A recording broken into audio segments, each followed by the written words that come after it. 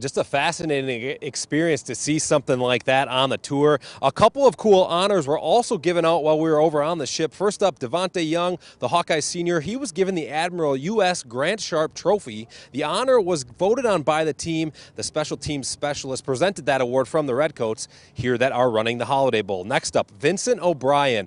Well, he's a Belle Plaine, Iowa native that's stationed here in San Diego. He's going to be the Hawkeyes honorary captain at the Holiday Bowl on Friday.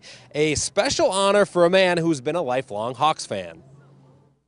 I planned on going to the game anyways, and then to be here, be part of the game is cool. I found out just like yesterday, actually. This is amazing. It's a cool experience. I've watched from the stands in Kinnick Stadium, but never on the sideline, so this is amazing. Really cool experience for the Holiday Bowl to pick service members to be honorary captains. We'll see if the Hawks can get O'Brien a win on Friday against the Trojans. I'll have plenty more on the matchup with USC later with Dustin in Sports. Right now, Jim, though, reporting live in San Diego, Adam Rosso, Local 4 Sports.